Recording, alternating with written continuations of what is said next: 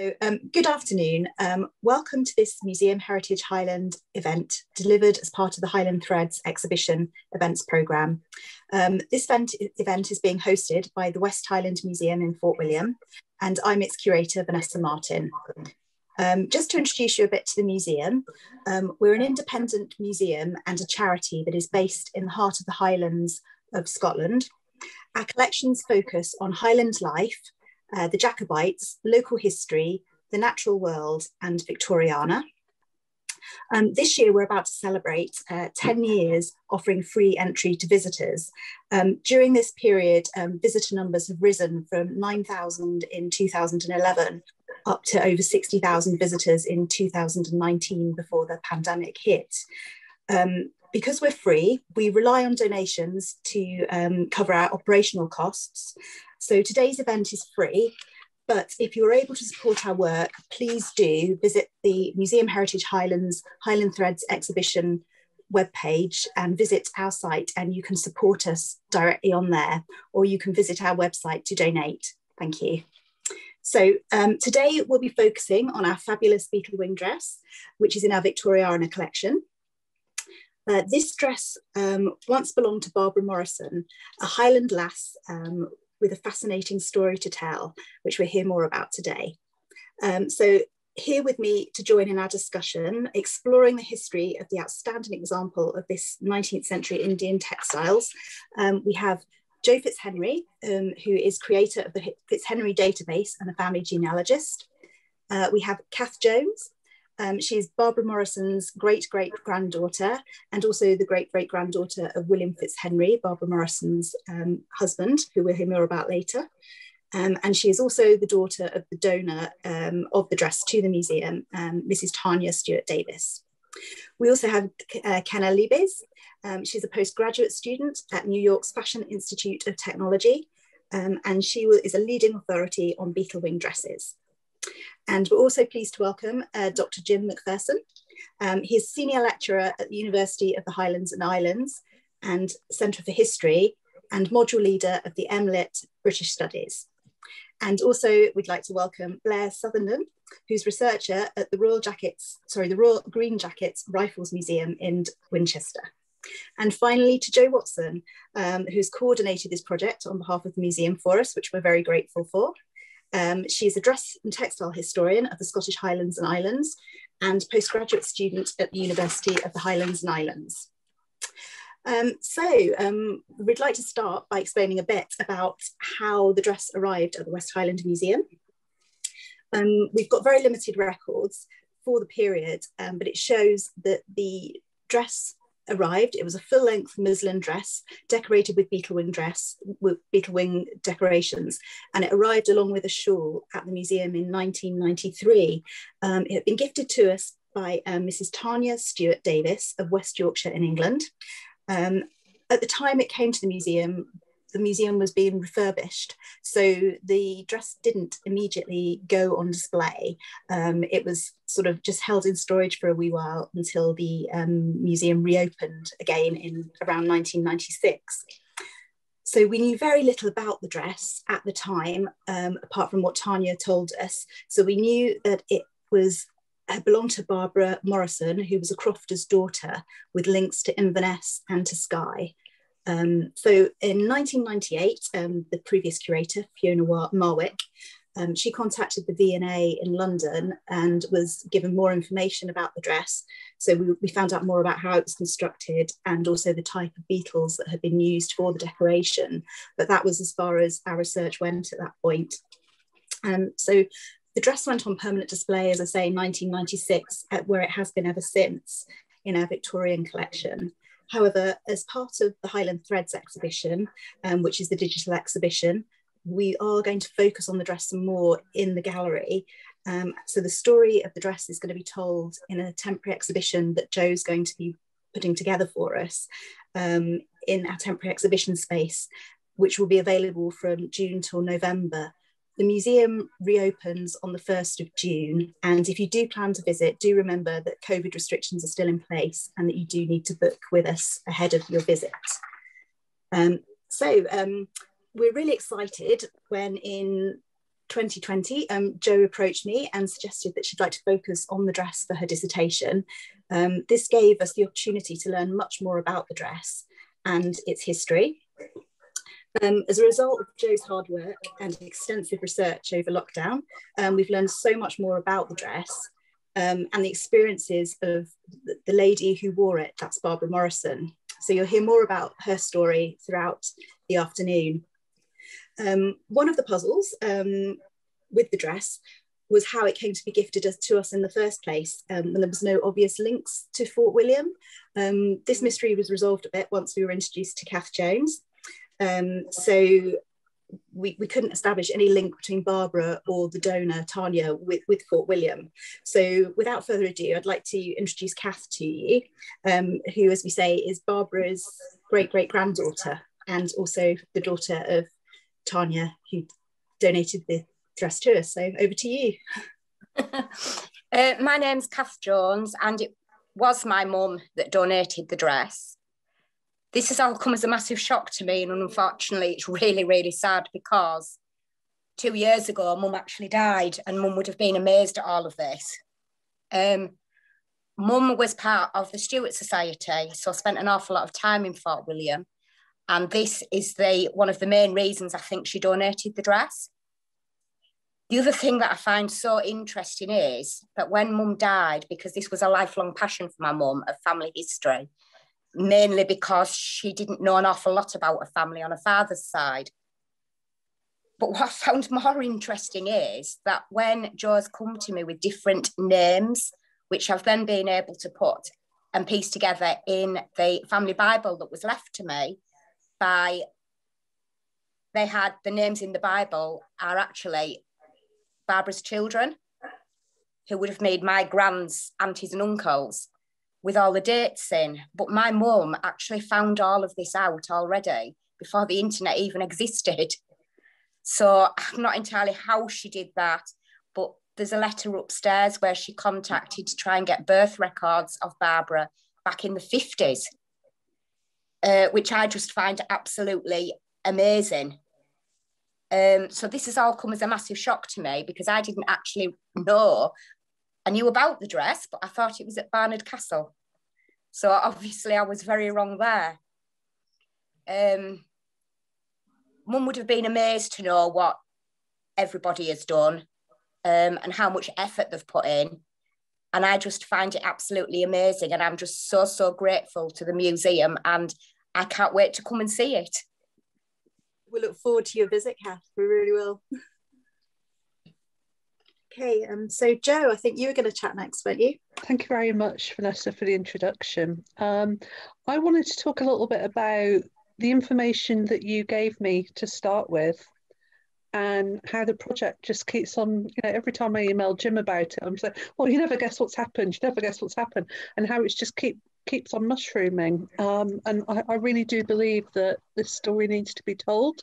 I'm very passionate about finding out about the lives of Highland women. Weren't really written about, and even if you just look at the dress, it's very much focused on men, and Highland dress we associate with men, but yet women wore clothes as well. So that's something that I feel quite passionate about, is about telling women's story as well.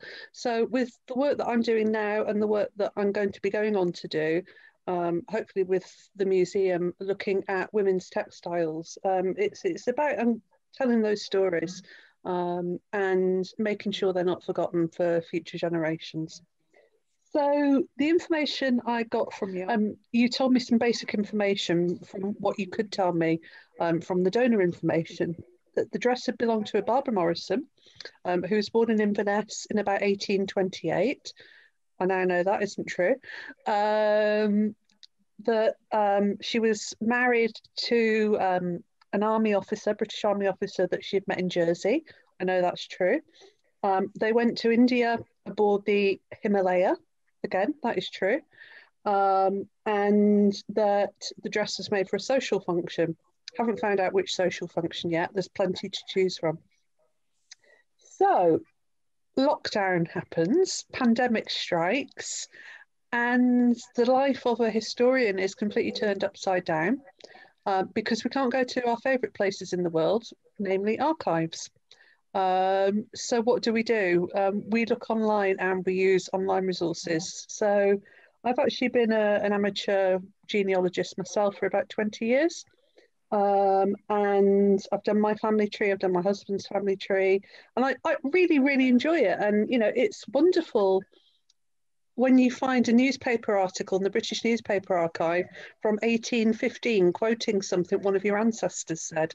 It actually makes you feel quite full of pride, and you well up and start crying and things.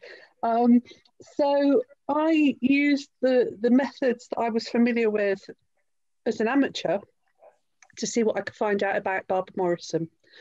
Because for me, something Kenna said in our, I've been thinking about this so much, Kenna, something Kenna said in our podcast that we did a few weeks back about how museums are colonial entities and this dress is a colonial entity. You know, it's a symbol of colonialism. It's really struck a chord with me.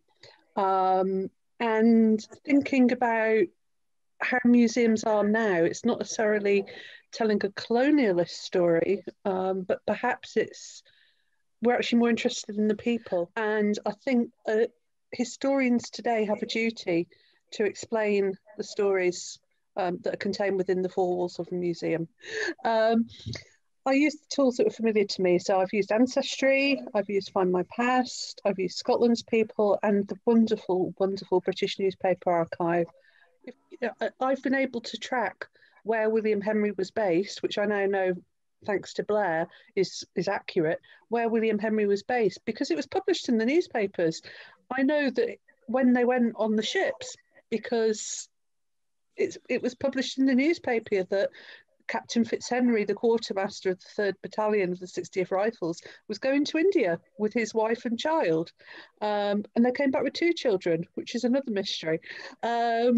Lots of things like that. It's just amazing what you can find out.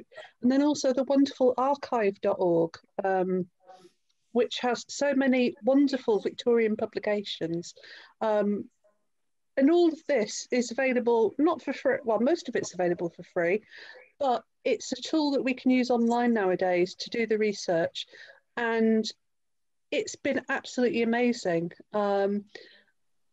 After doing the family tree, I remember this call to Vanessa one day saying, Vanessa, I think I found the name of the donor. And I didn't realise at the time that the actual donor's name is on the plate in the museum. So I'd spent, I don't know what, about 2 weeks starting this family tree. And lo and behold, I found the name of Tanya Stewart. And from there, it took a while, but actually I came across, how long have I been in touch with you now, Cath? About 3 months? Yeah. I actually found Cath's mum's obituary in the newspaper. So I got Cath's name from that and just Googled Cath, basically. And it came up with a Facebook profile. You know, obviously speaking to Kenna and learning from Kenna about her research. And Blair has been an absolutely wonderful source of knowledge. There's nothing that gentleman doesn't know about the 60th Rifles. And just bouncing ideas off with Jo FitzHenry. Yeah, I've got that book as well. Jo FitzHenry's been absolutely amazing. I found Jo's website completely by accident. Thanks for inviting me. So I'm Jo FitzHenry, and I'm a keen amateur genealogist, and I've been doing sort of like FitzHenry stuff for just about over 20 years now. It started off because I'd never met a FitzHenry that I wasn't related to. And so I thought that if I collected all of the FitzHenrys that I could find, then eventually they would all make up one big tree and I would know where I sat in it. And that was when my dad really wanted to know, when he was still alive, where we came from. The idea was that we came somewhere from County Wexford, but it was lost in the midst of time. My dad thought that we were only 5th generation Anglo-Irish, and we'd come over with the famine, and it turned out that that was rubbish. There was quite a lot of other rubbish that I had to deal with as well. But our FitzHenry branch had come come over at least before 1810, and before that we were poor Irish Catholics and there is no records. So I started to do the DNA when it first came out. I was very pleased that I did, because since then some of our original men that I've tested have since died, so that we've still got their records. And first of all, it showed that we weren't related to any of us. Our little FitzHenry family stuck in East London. And then it got to be a bit of an obsession. So I started putting together all of these trees in a big database. William FitzHenry's tree was actually one of the first ones I did. I thought, because I found him originally in Surrey with his second family, they must be related to us in Essex. So they're actually tree number 3, and I've been up to 119 trees at any one time. And each time I find a link, I merge them in, but the ones, they still keep their numbers and they merge into a lower number. So I did a quick look at what I've actually got in the DNA database, and so far I've DNA tested 24 FitzHenry and FitzHarris men, and they are, that name is interchangeable in Wexford, and so especially amongst the Catholics, of which I'm one. Tribally, I'm from an Irish Catholic family, but there were a lot of Protestant FitzHenrys as well, and virtually all of them have one specific DNA type, except for the family of William FitzHenry. He looks like, everything he does is what I would think of as from the Protestant lines, but he doesn't match in with the rest of the Protestant lines. And I know that because I have tested one of his great-great-grandsons through his second marriage with Martha Eagles. Unfortunately, there are no surviving male descendants for William through his line with Barbara Morrison. So that's what's called daughtering out. You lose that ability to test the male Y chromosome line. So I've got this one person that I've tested through William's line. I'm hoping that at some point, by testing other random FitzHenrys, that I'm going to get a match, and then we can go, latch on to see where he fits in, because he's a mystery man to me. He lies a lot, almost as much as Barbara lies. And he's obviously very much a social climber. All the things that we've got about him are self-reported.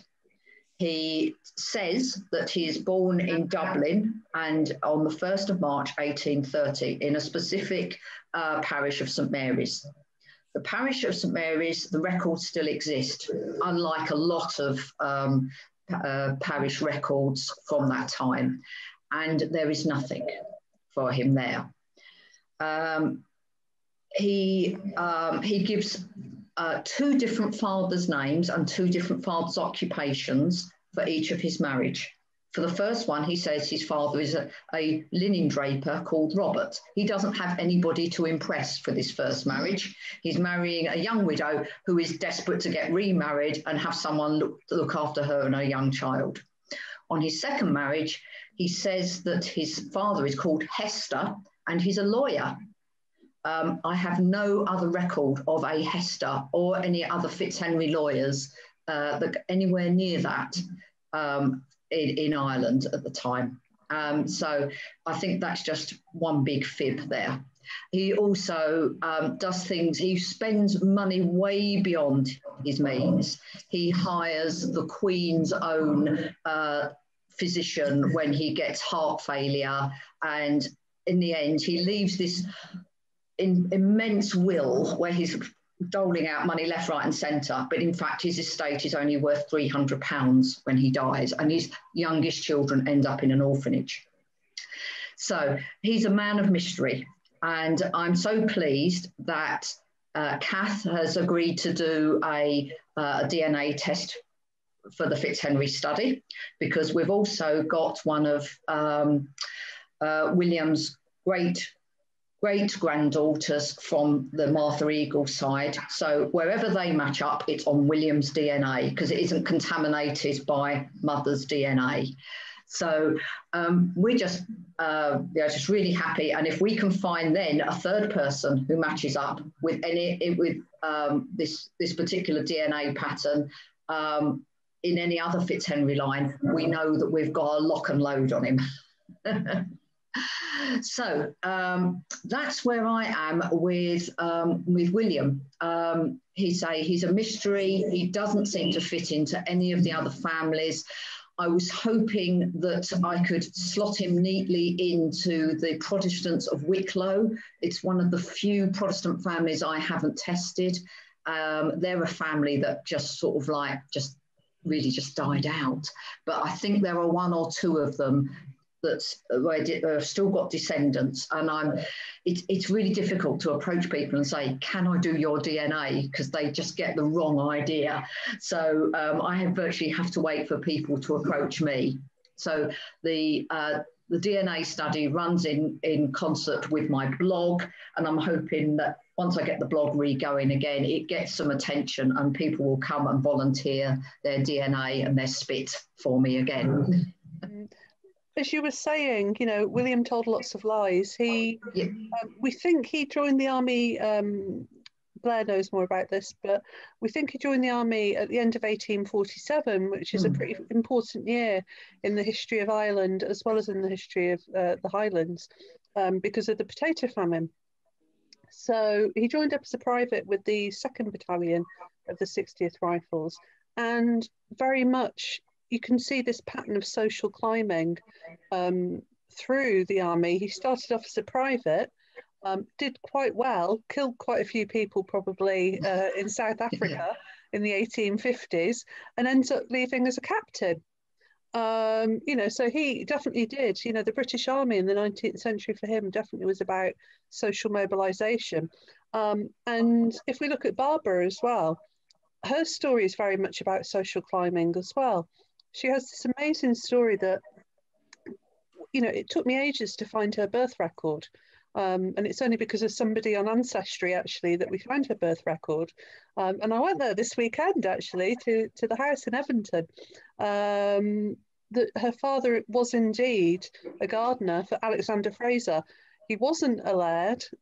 He actually was a slave owner who had bought an estate and made lots of money off the slave trade.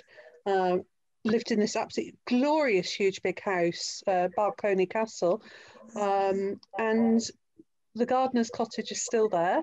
The castle isn't there, but the gardener's cottage is still there. The garden, the walled garden is still there. She had seen this, you know, as a child. She'd seen this wonderful, grand existence, and she wanted it for herself. She ends up, when she's 15 years old, she's working as a farm servant on the Isle of Skye, so not quite sure yet how she went from Everton back to Skye. And then she becomes a dressmaker in the Gorbals. We don't know how she gets to Jersey, but she marries Charles Le Sauteur from Jersey. She has 2 children with him. One of them dies in infancy, and then he dies of pneumonia. 2 months later, she's marrying William FitzHenry by special licence. And they clearly have a very good relationship because they have 5 children in 6 years. And then she goes off to India with him, and she goes from being this farm servant to actually being described as a lady in a newspaper. And if you look at the officers' accommodation at the Winchester Barracks, as it was back then, it's been knocked, the officers' block has been knocked down now, but it was absolutely stunning, absolutely glorious. I think it's on the 1861 census that she's listed living there with William and their children, along with the captain and the commander, and you know, all these grand people. And this is a girl that was a farm servant that left the Highlands presumably because of famine and looking for a better life in Glasgow. So she's got an amazing story, absolutely amazing story. If there's a photograph of that, that was originally the quartermaster's house for the unit that was based in Winchester. Wow. Now, I'm not saying that William lived in that house, because he may not have been the quartermaster for the depot or for the battalion that was stationed there, but certainly it's a very nice hotel to stay in, and you only get one room. He had the whole lot, potentially. I'm going to pass over to Dr. Jim MacPherson, who's very kindly agreed to come along and talk to us a little bit about the history kind of aspects to do with Empire and the Highlands. Good afternoon, everyone. It's great to be here. I'd just like to pick up on one thing that Jo was saying just a few moments ago about the circumstances in which Barbara Morrison grows up, and hypothesizing about why she moves away from the region, goes elsewhere, and embarks on this amazing global adventure.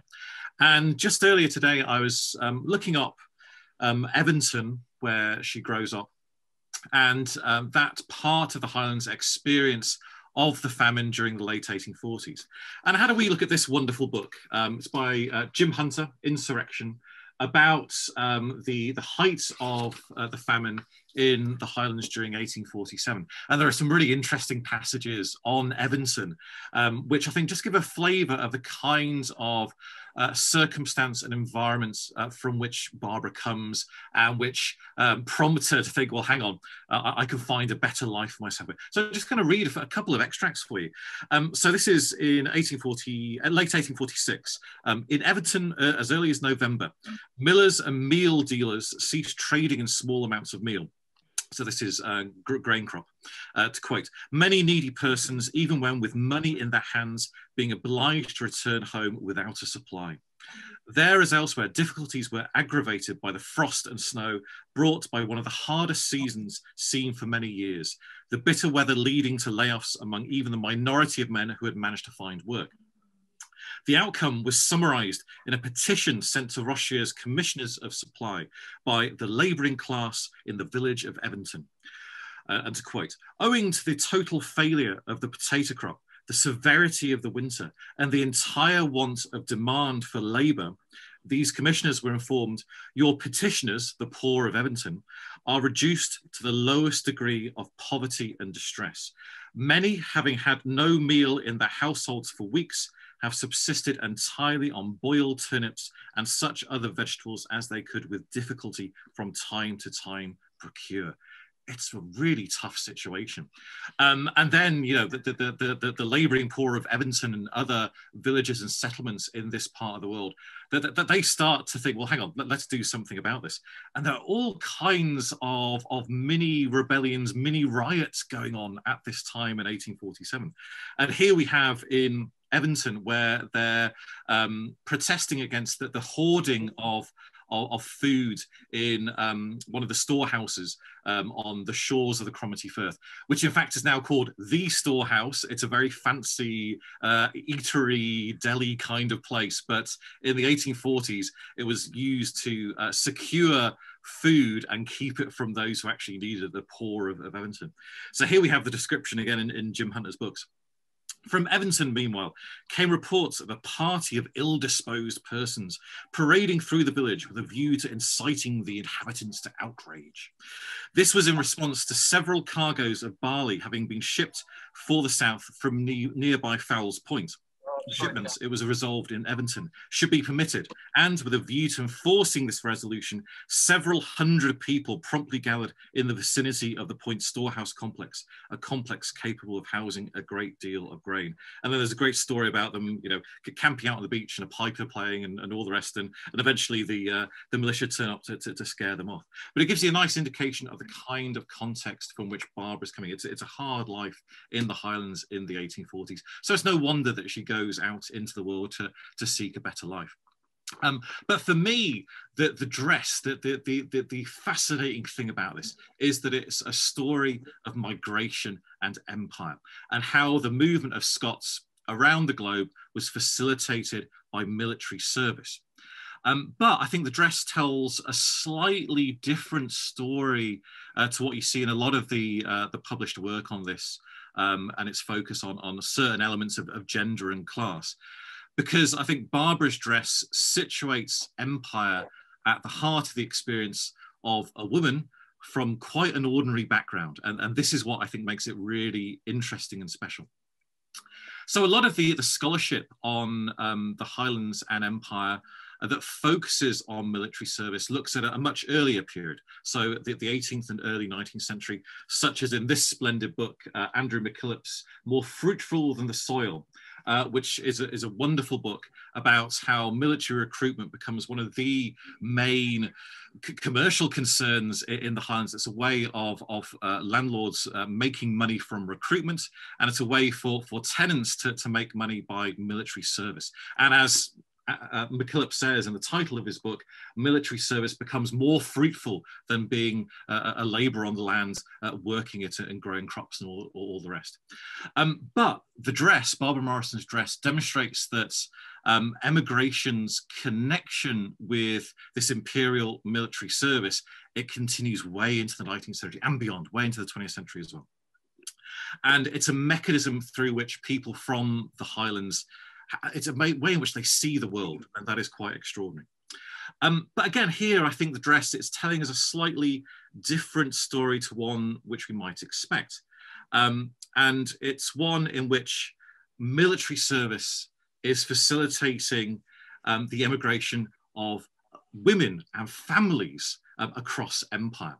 And again, that touches on a lot of the recent scholarship in the past few years, which establishes the importance of marriage and families in the development of empire networks. So there's been great work done by the Legacies of British Slave Ownership database team down at University College London. Katie Donington has done great work on the Hibbert family and their multi-generational experience of being slave owners and all the rest. Margot Finn has done amazing work on families and the East India Company. In my own research on the Clan MacPherson Museum, we've come across some really fascinating marriage connections that are facilitated by empire. So, for example, our 20th chief, Ewan MacPherson, in 1832, he marries Sarah Justina Davidson of the Davidsons of Tulloch. Tulloch is just outside Dingwall, near to where Barbara grows up in Edmonton. And the Davidsons of Tulloch are serious slave owners in Grenada and Berbice and Jamaica and all over the place. And she brings significant money into the marriage with Ewan MacPherson, which then sustains the prosperity of Clan MacPherson through the 19th century.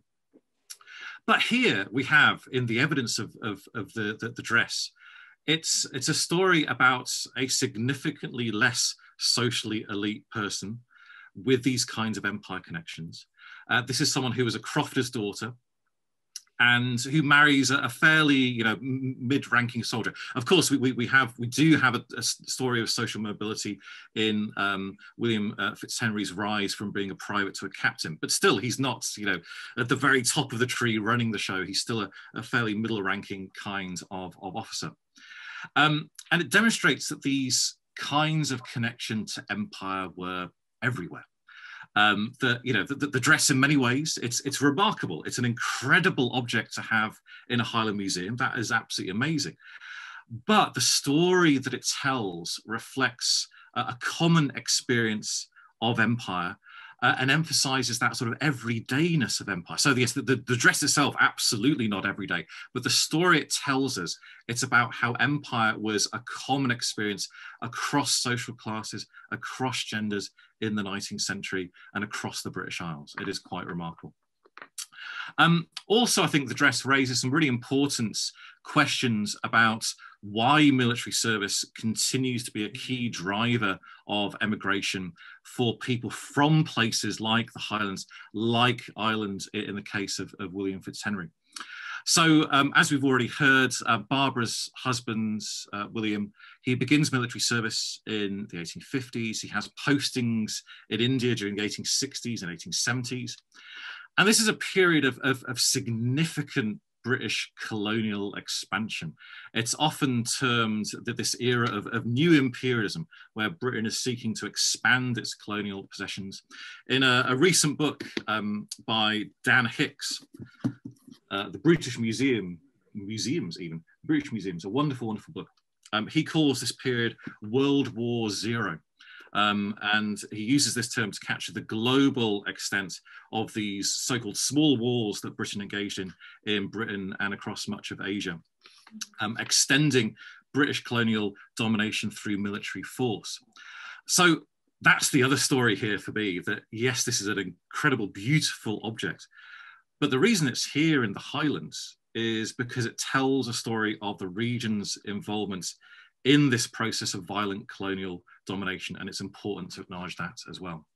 And finally, I think the everydayness of Highlands Empire connections can be seen not just through Barbara's process of emigration following her husband's military service and all the rest, but also through Barbara's experience in early life, as Jo has already alluded to.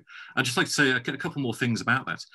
As Jo told us, Barbara was born on the Balconing estate in Evington, and this is a village that's built by Alexander Fraser in 1806.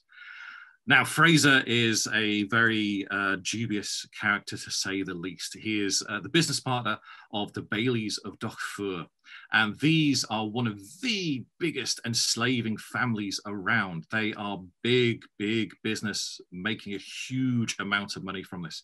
And Alexander Fraser profits from this considerably. So Barbara grows up on lands and in a village that's built on the profits of slavery. Indeed, the streets of Evington to this day are named after Alexander Fraser's plantations in Grenada and other places. So she grows up, Barbara grows up in a place that is shaped by empire, shaped by slavery. And then the life that she goes on to live is then shaped by this experience of empire through her husband's military service. And that for me is absolutely fascinating, that it runs through her entire life. And this experience is not unusual. I think that's something that we need to recognize, that there are other Barbaras out there, other stories, but I don't think any of them have quite as magnificent a dress that has been left to us in the West Highland Museum. And I'll leave it there. Thanks. Oh, thank you, Jim. That was amazing. Thank you. We're going to hand over to Blair now to tell us a little bit about his museum and the regiment. Yes, good evening. Thank you, Jo. You contacted the museum, first of all, I think last summer, asking if we had any information about William FitzHenry, and we managed to turn up a photograph that showed him as a quartermaster. I think it's actually worth, let me set the scene. I'm really excited to be involved with this project for 2 or 3 reasons, based around genealogy. I've been doing genealogy as an amateur for over 20 years. I've researched my 4 grandparents' lines, and on one line I've got back to 1180. On another line, I discovered that my great-great-grandfather on my mother's side was a Parsi from India. And he came to this country in 1840 for a year to study steam machinery, and he went back to work in the family business. And the family business was building ships for the East India Company. The family were the Wadias, and at Hartlepool, they've got one of the ships, HMS Trincomalee, which they built in Bombay. So the combination of India and things military and genealogy, this excites me. The 60th having been renamed the King's Royal Rifle Corps, and the 2nd Battalion was stationed in Dublin, essentially doing the job of a militia unit, so there to police the country and the countryside. And he was in that battalion, I think, from 1847, from memory, until 1855. Authority was given to raise a 3rd battalion of the King's Royal Rifle Corps. The 3rd Battalion was created, and 8 sergeants and 530 riflemen were transferred from the 2nd Battalion to help form this new unit. At that point, from his service record, it shows he transferred as a rifleman, but on the first day of the new battalion's existence, he was promoted to corporal and then to sergeant. Now, that's not social mobility. That's like getting on Tesla's rocket in going up, because the sergeants would have lived differently within the regiment. They would have their own mess. It was certainly a big step up. It was a career enhancement for him. He probably had no expectations that was going to happen. And whether he would have been promoted even to corporal had he remained in his other unit, we don't know. The other thing that it would have given him it would have given him almost the authority to marry. Marriage was not popular for the rank and file, and if a battalion was posted overseas, the number of accompanying wives and children was restricted to 1 in 10 of the battalion, and the way they were picked was very much by seniority. Now, interestingly, Barbara Morrison's very quick marriage or remarriage in Jersey perhaps was to provide a husband who was going to look after herself and her child. And this is something that we would see happening within the British Army, particularly when they were in India. If a soldier who was accompanied by his wife was killed or died of illness, it was quite common for the wife to remarry one of his colleagues very, very quickly, because she was on her own. She wouldn't necessarily get a pension, and she certainly wouldn't have the money that she would need to get herself back to England. So from an economic point of view, it was almost an imperative. And I wonder if that was the situation when he was part of the depot company of the battalion when it went to Jersey. He then progressed through the ranks.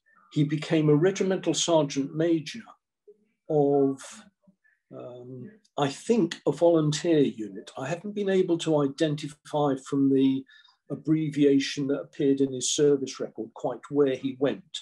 There's a little bit more work to be done to try and see if I can find that out. But as part of that progression, he would probably have become a colour sergeant. And one of the roles of a colour sergeant also carries the title the company quartermaster sergeant. Company quartermaster sergeant is responsible for the stores of his company.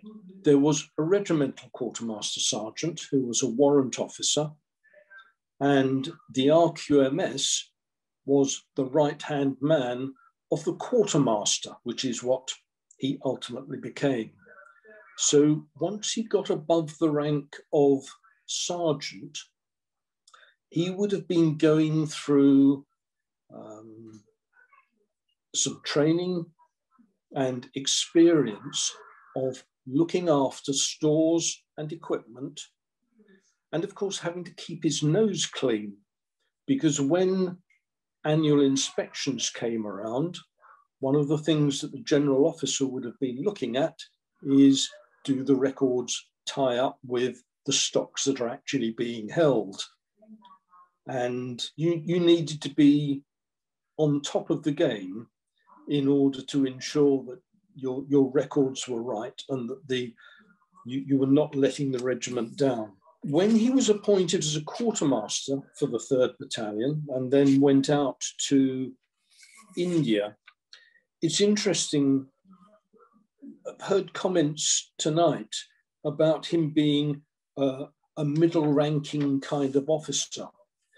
Yes, a captain, which was probably an honorary rank for him, it was fair to say he would have been a middle-ranking officer in that battalion.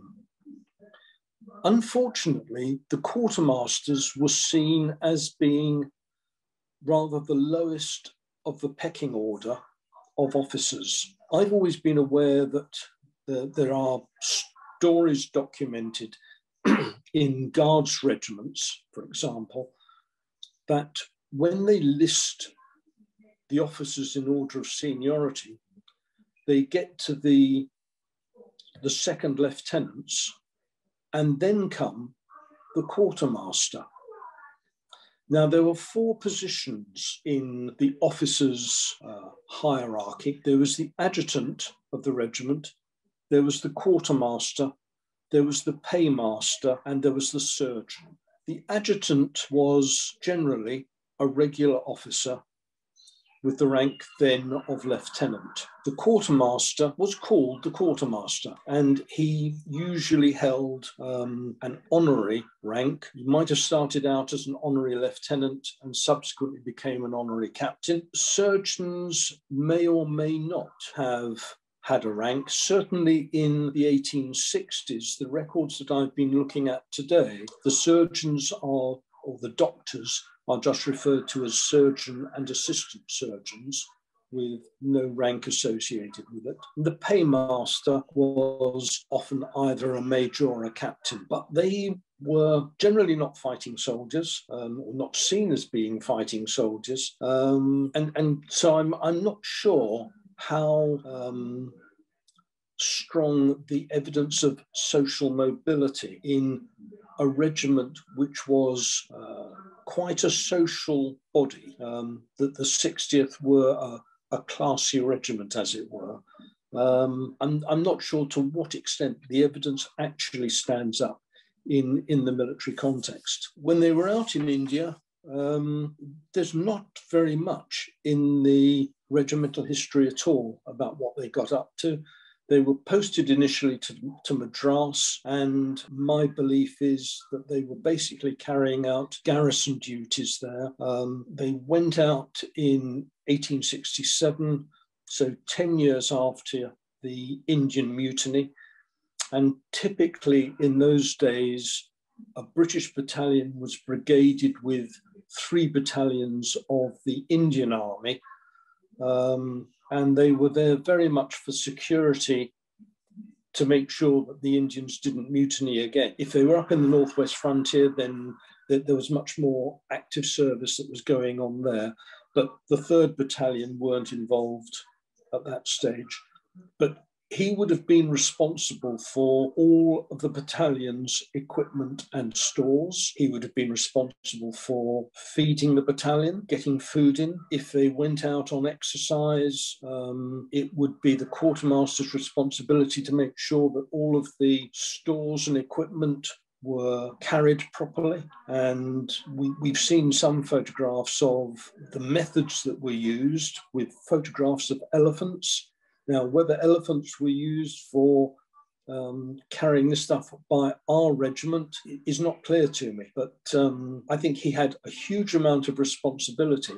And had they actually been on campaign, he would have had to have moved food and ammunition up to the front line to keep the fighting soldiers fed, watered, and with bullets available to them. So he was a very key man within the battalion, and certainly he did very well. It was not, I don't think it was the kind of thing that a soldier, when he enlisted, ever thought, I hope to become the quartermaster. He would probably have hoped just to survive, to get a pension. But I read today in the history is that I think in 1840, when mess dress was introduced, the regiment took it upon themselves not to wear it with the jacket buttoned up. So they left it unbuttoned and wore a waistcoat underneath. And that was really frowned upon by the hierarchy in the War Office. But over a period of time, it was adopted by the rest of the British Army as the way to do it. So they're obviously the trendsetters of the British Army in the 1860s. Yeah. Thank you, Blair. We're now going to pass over to Kenna in New York. Kenna's going to talk to us about her research into Beetle Wing dresses, and I'll hand over to you, Kenna. Thank you. Thank you. As Vanessa said, I'm Kenna Libes. I did a great deal of research in 2019-2020 on the history of Victorian beetle wing dresses.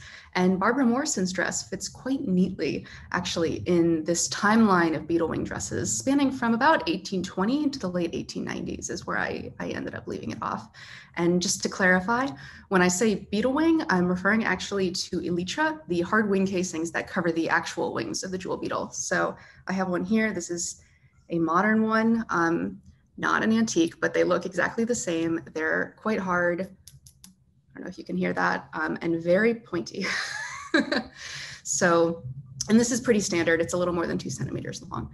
So they're sewn on by boring holes around the edges, and then you can pass a needle and your thread through. So out of about 24 extant beetle wing gowns that I was able to find, more than half of them have a Buddha design, which is a sort of evolved neo-Buddha, like the kind that we see on Barbara Morrison's skirt. Most of you probably know the Buddha as a paisley. Of course, it has such a large connection to Scotland through the manufacture of cashmere shawls. And because I think partially of that association with them, they seem to become an enduring symbol of India in the Victorian period, much like muslin, gold work, and beetle wings. And of course, this dress has all of those things in spades. So as with Morrison's dress, all of the extant gowns from before about 1890 are white, though there is evidence of black gowns in remaining textile fragments in museums. And all of them before the late 1880s are cotton, actually, which is quite fun, save for one, I believe, in the National Museum of Scotland. So I know most people wouldn't think about that if they're asked to imagine a Victorian evening gown, but muslin, very, very thin cotton was very expensive. And I think its heyday was really more 1810s to 1830s, but it did last. So this dress is from about the same time as another from the Victoria and Albert Museum, late 1860s, though it is less fashion forward, and it looks more like an earlier 1860s gown, actually, in the collection of the Kent State University Museum in the US, also a beetle wing gown. And that gown was made in India for export. We have the provenance, so it's no wonder that the quality and style of work is similar. I was happy to learn about that. The style of decoration on these dresses is entirely different from anything used in India before or during this time, which is actually what interested me initially for my own research. Where did this style come from? You just see it pop up in the 1820s, and that's it. So beetle wings were used in Mughal textile decoration across India, but this seems to be a uniquely English design scheme, though obviously it proliferated to Scotland, America, and eventually Australia. There aren't very many extant dresses. It seems that they were primarily worn by women who had been to India, as we've noted, or who had family connections. And earlier in the century, they are cited more commonly on women attending the Queen's drawing room in English newspapers, but they kind of fade out after that. So it is, as best we can tell, you just track it through newspaper mentions of women attending fancy soirees and through these extant garments that we found. So by the end of the century, they were very much only curiosities, of the natural world, of entomology, prized for their beautiful color shifting properties. And that was one of the reasons that museums actually have so many small textile pieces still in their collections, mostly from the 1880s, 1890s, really early 1900s, instead of these enormous, hard to deal with gowns. And think of the Macbeth dress, of course, painted by John Singer Sargent. That's late 1880s. I think that actually might be the most enduring beetle wing item in popular memory. I hear people talk about that all the time still. And I don't count it in my research because it is a theater costume. It is not something meant for a ball or a dinner, anything like that. It's about the curiosity. It's about the difference and the exoticism in that. So really good example there though. And back to Barbara, really the Morrison dress is unique in Scotland as far as I could tell, because the Denali Preservation Trust and the National Museums both own dresses, but they're quite a different style, and the elytra work is much earlier. They're from the 1820s, 1830s. They might even, the pieces that the National Museum of Scotland owns are actually, it looks like they have trim that was from much earlier. Lady Strange brought that from India. She lived in India in the very early 1800s, I think 1807 around then. So the style of work is actually a lot more Indian. It's not something that you see in these later dresses. So Barbara's dress really is unique in Scotland and really wonderful, but she would probably have been following in the steps of at least a few other Scottish women in wearing this dress back home. So as Jim so kindly noted, these dresses were very much a way to announce one's worldliness, your place in the colonial scheme. They were very expensive formal gowns. They wouldn't have been used casually in a way that you would try to use another, silk expensive dress. You'd refashion it over the years, try to get your money's worth out of that textile because it's so expensive. But when you've put these all over your dress, this is actually something I really like about the Indian style of use, is that they tended to be cut up into little sequins, and it's much harder to break them then. These are hard, but it is easier to break them when they're still in this large form. So they really wouldn't have been used casually like that. But they would have been symbols of India and the colonial regime. So this is really quite a unique object, and I was so happy to find it when I did. Mum obviously spent a lot of time with her family. Her mum and dad were from London. And I can remember my mum saying about her going to stay with her gran and her granddad. So mum probably, I'm trying to work out how mum's got her information with no internet, because it just didn't exist. And it must have been word of mouth. Yeah, absolutely. Yeah, it's hard to imagine, isn't it, a time before the internet, but it did exist, and it wasn't that long ago. And I am old enough to remember doing historical research, but before those days. And yeah, you are reliant on visiting physical buildings full of physical documents, which it's not quite as straightforward as what we have today at the click of a mouse and all the rest. But still, this was a fairly common way of doing research and doing family research, and you would do. No, I think you're probably right. She lived in London before she joined the army. She did live in London, but my point being, for her to be able to come up with all of these names, yes, there were in the Bible, in the family Bible, the names and dates, but it's just that my mum spent a lot of time with her gran, and when you think about it, it's only one generation back. Yeah, absolutely. And that's my point. I think I've no doubt she will have spent a lot of time, museums, records, she loved anything like that. But it just made me stop and think, it's not actually that long ago. We're only talking a couple of jumps, really, when you think family-wise. And I think a lot of it will have been word of mouth. I was thinking about that. I've been thinking about that a lot, really. She'd have just absolutely loved all of this. Yeah, you're absolutely right. Word of mouth. The stories we tell each other as families are really important, aren't they? And of course, we know that there are some red herrings along the way, as Jo was explaining earlier with William FitzHenry. People are liable to tell porkies quite a lot about the highs, but equally that there are really interesting stories that tell us an awful lot. Even the lies are interesting, aren't they? They give insight into the character of people. Thinking of my own family experience, I think I brought this along to class once when Jo was there.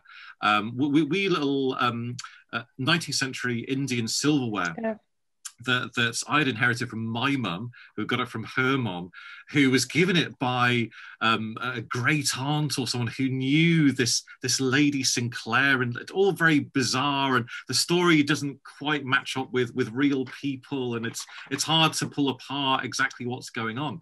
But yeah, it's really important that those stories that families tell, and that's how we get this knowledge of who we are, who our families were.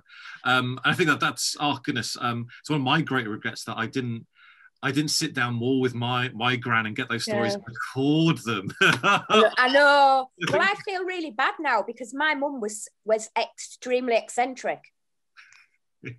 Is a better way of putting it. So it was just a family joke. We'd switch off.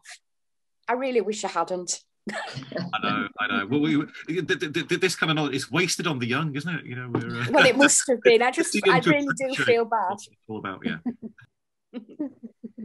So, just thinking about people coming to the museum and things, and the dress. Has it ever been commented on how the dress kind of stands out from other items in the museum at all? People have commented because it is so different. I mean, it's in a room where everything else is tartan, basically, from sort of the 18th century through to the late 19th century. So it is pretty unique. We did have a limited interpretation next to it, explaining about Barbara and the fact that it had come from India, but that was as far as it went. And I mean, you're busy at the moment working away on some fantastic new interpretation boards for the temporary exhibition, and one of those will go back into the main exhibition once Barbara's dress goes back into the Victorian collection again. So it'll be wonderful just to have all that backstory explaining about her. You've even managed to track down Barbara's signature, which I think is pretty amazing as well. We haven't got a photo of her. We've got a photo, in fact we've got two photos of William, but we haven't got a photo of Barbara. So I kind of really wanted something of her to be in the exhibition. So the next best thing is her signature. So that's why I've included it on the interpretation panel. Is the shawl the same date? Roughly, yes. I think it was produced in a different part of India. I'm going to have to get a photo of it and send it to Kenna. It's absolutely ginormous. Is it heavy? No, it's very, very light. Right, it isn't the one I'm thinking of then. It's basically, it's a huge big piece of net that's been embroidered on around the edge. It's a particular style from a particular... I've got a feeling it's the north of India that the style is from. I can't remember exactly. In my head, it was white, and the one I remember, I don't know why I do, it was metalwork on it. It is a beautiful shawl. I mean, they had been displayed together from 1996 until last year when Jo initially came up to assess the dress. At that point, we both decided to remove the dress because it was just hiding the beautiful Beetle Wing decoration on the bodice. So it's actually in store at the moment, but we do have plans to bring it out for the temporary exhibition. So it will be on display from June through to November. Looking at the original photograph that I was sent when I first inquired about this to you in 2019, and it's this lovely dress with no skirt support, and the shawl is just almost entirely covering it. So I'm very glad it's been mounted again and given a new life. Unfortunately, I don't know what the style of work is there, but yeah, it's silk white embroidery, beautiful. Well, Jo had made a new crinoline for it last year, so it's looking amazing compared to those original photos you had in 2019. But sadly, the full-size crinoline is too big for the exhibition space, so Jo's going to be making a new correct size, the new correct size crinoline for the temporary exhibition. So the dress will be on display in all its glory for the 6 months, but then sadly it's going to have to go into the smaller crinoline to fit back in the permanent space. I'm just thinking it's interesting to think how the dress would have been passed down, because Barbara would have brought this back with her from India, and it would whether she got the chance to sort of use it much when she was back in Winchester. She died in Winchester in 1877. And at the time, the only one of her daughters who would have been of an age to appreciate it was Henrietta, her daughter with Charles Le Sauterre. And so, because Annie, her daughter with William, was only 9 at the time. So it probably went to Henrietta first of all. And in Henrietta's will, it's very much the will of a well-off spinster lady, leaving virtually everything to be sorted out by her younger brother, George. And it says who the things are going to go to, and all her sort of like little knickknacks and her dresses are to be split very much between her younger sister Annie and the nieces, the daughters of Isabel Cooper. And then so that takes into account Cath's grandmother and Annie Bell's net. Cath? Sorry, I was sorry, I was trying to work it out in my head as you were saying it. Yes. Yes. And that's how we think it probably came down, sort of like to Henrietta first of all, and then like a cross, and then down. Yeah. So lovely finding out about the family associated with the dress as well. And you know, we're so grateful to Tanya, to Cath's mum, for providing that information to the museum when she donated it to the museum. Oh, she'd have loved you all. You'd never have been able to get off. She'd have been living up there. Oh. She'd have been telling you all where you're going wrong and how she could have done it better and which bits were right and wrong. She would have really enjoyed it. Yeah. But you can enjoy it for her now. I just wish I'd listened more. Yeah, my question is for Dr. Jo. Do you think that William FitzHenry is actually a FitzHenry, or might his name also be a fib? I've never thought of that. Well, I had. And I wonder, because of this, so most of us who have been in the email trail know about sort of like the search for his baptism record, and searching in the parish of St Mary's baptism register. And it's not quite the 1st of March 1830. It's a few months before, in November 1829. There is the baptism of a William, the son of Robert and Hester Henry. Now, this seems to be too much of a coincidence. It's the name he gives as his father for his first marriage and the name he gives as his father in the second marriage. And Hester, even in Ireland, isn't a male name. No. And when he just said, why is he lying to the Eagles family? They wouldn't have the first clue about what his provenance was. You know, he could have made up anything. It just feels weird that he's put what's potentially his mother's name into made it his father's name and called him Hester, a lawyer.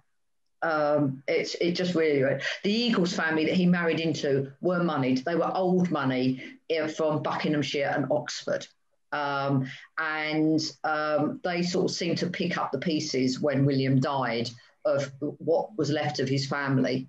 He did have an oldest daughter by Martha Eagles, who was also called Hester Cordelia.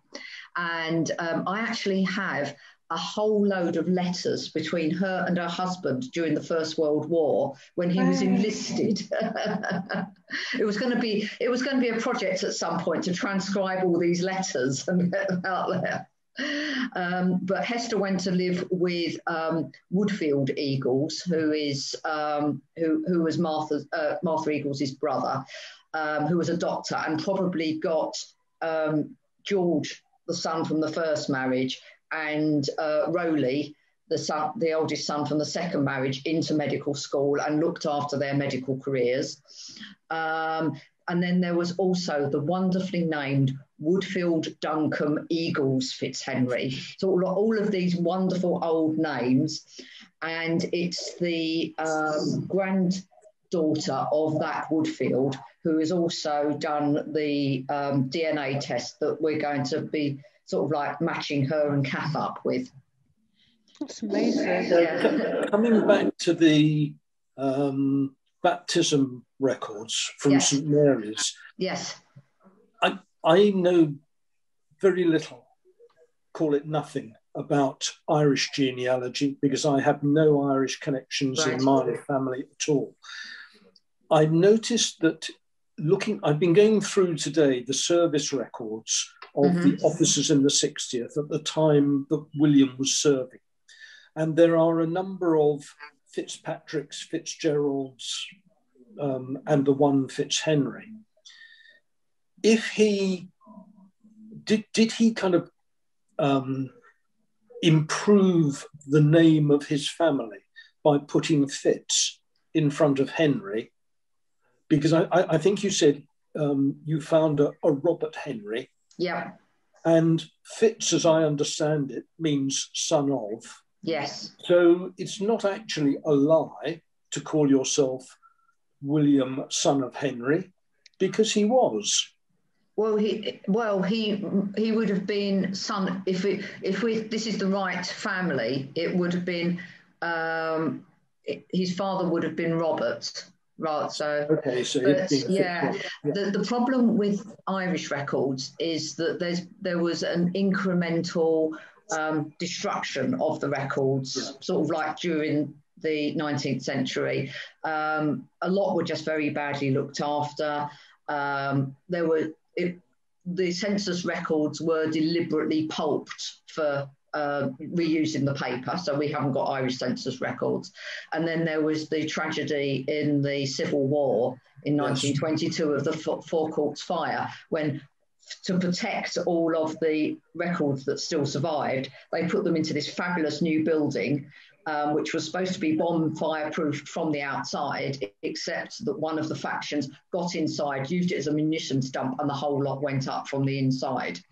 And you see the pictures of the Four Courts fire, and as an Irish genealogist, my heart weeps when you see that. Some bits survive. The parish records, both Catholic and Protestant, for Dublin weren't kept in the Four Courts record office, so they survive. There are bits and pieces around, but if you're trying to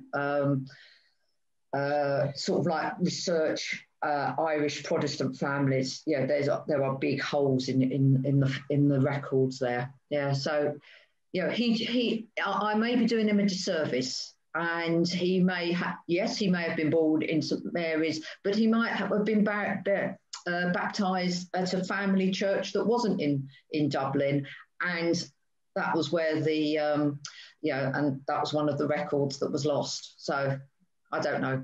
Quick question. Is there any chance that the male Hester was the equivalent of transgender? Not, I wouldn't think in 1830. I'm pretty sure we have evidence of people that far back. Okay, so when James Barry at the turn of the century, 1789 to 1865, for example. Okay, so but this is from a baptism record. So it's Robert and Hester is and given as a mother. So I kind of think it's more likely to be a fabrication, I'm afraid to say. You never know. It could be a transgender person, but checking through all the options. Yeah. And the fact that this Hester was called a lawyer, female lawyers weren't a thing. Especially not in Ireland. It was a very conservative the society at that point. You were either in there in the very strict Protestants, or you were sort of like thrashing around on the outside as a Catholic. And it was all very regimented, the way the society ran. I've had to look through the post office directories as well for Dublin, and there are no lawyers with the surname Henry, FitzHenry. No. There's no Hester, there's no Robert, there's nothing. Yeah. My personal gut feeling, and it is just a gut feeling at the moment, is that William FitzHenry was running away from something. He concealed his true origins throughout his life, much in the same way that Barbara also never told anybody that she was born on the Balcony estate in Evington. She always gave her birthplace as Inverness, and on every single official record we've got from her, from marriage certificates to census records, everything has got a different age. She's always presents herself as younger than she actually is. Part of me wonders whether William actually knew her true age. Cath and I have spoken about this. Like, why did she hide her true age? Why did she?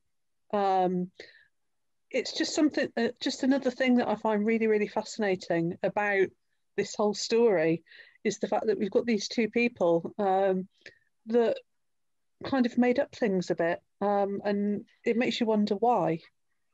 I think a lot of that is to do with, it must have been absolutely terrifying to have been left with one child Because she did have one child when she got married the second time, didn't she? She did. She did, yeah. And I suppose, as awful as this is going to sound, but it is fact, surely you'd have been a better off for being younger and of a childbearing age and desperate to marry somebody rather than being older. Yeah. It's the only thing I can come up with. And the other thing I was going to say is, rightly or wrongly, I get the distinct impression that William was really not liked by the Eagles family. Perhaps you can mention that. Yeah, I do get the feeling that. Yeah, I do. That there was a grudging taking in. Yes. Martha had mental health issues and was an alcoholic, and she ended her days in a sanatorium for rich women, of a nervous disposition. And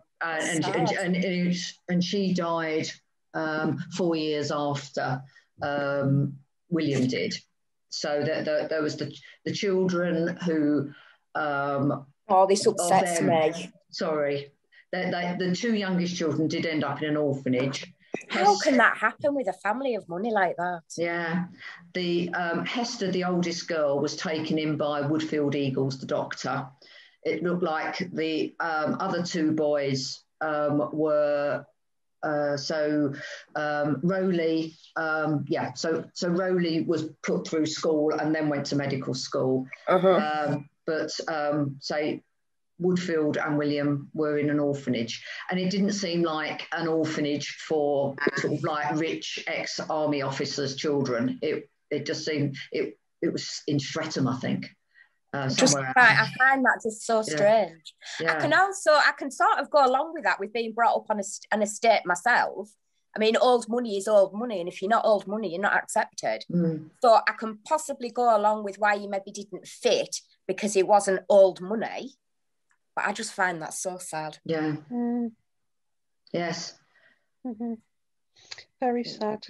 Yes, especially as Woodfield had taken in one child, I know. Surely the others couldn't have, there was a lot of, there was a few of the Eagles family. They could have, I think, done better. Yeah, I'd just like to thank everybody for joining us this afternoon. It's been really informative discussion. Thank you ever so much, everybody, for joining us, for being part of the project. It's just been a wonderful experience. It has. And we'll speak to you all soon. And thank you, Jim, for coming along as well.